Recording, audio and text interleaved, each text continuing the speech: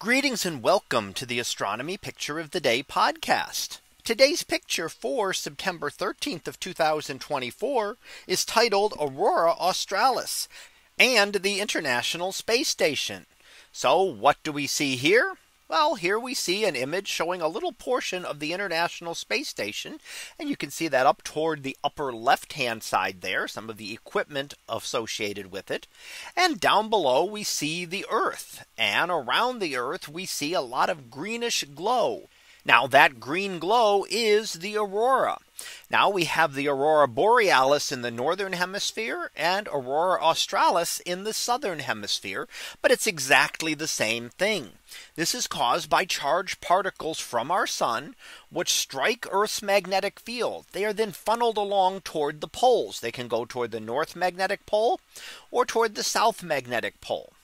And as they do that, they follow along the magnetic field lines and strike Earth's atmosphere, exciting the molecules within it. So that causes them to glow. And we see here two distinct glows. We can see the green, and above that we can see the red of the oxygen atoms in Earth's upper atmosphere.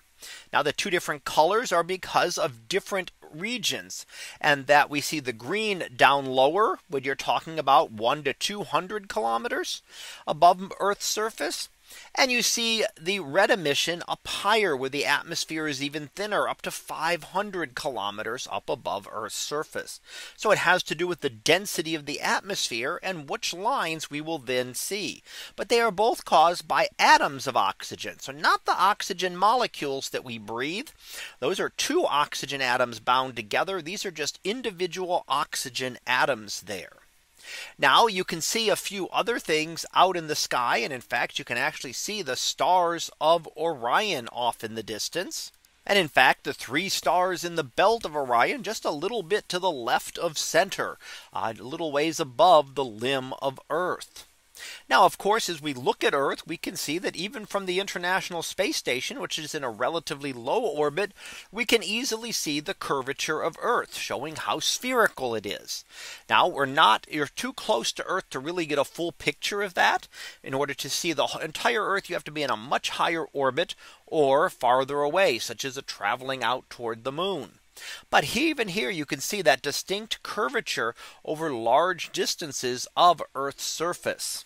And of course, that is something that was known to the ancient Greeks. They could determine that the Earth's surface had to be spherical based on various measurements that were made thousands of years ago. So here we get to see not only our spherical Earth, but we also see the glow of the aurora up above that, stretching up high into Earth's very tenuous outer regions of its atmosphere, reaching up to the International Space Station. So that was our picture of the day for September 13th of 2024. It was titled Aurora Australis and the International Space Station. We'll be back again tomorrow for the next picture, previewed to be if the moon could smile. So we'll see what that is about tomorrow.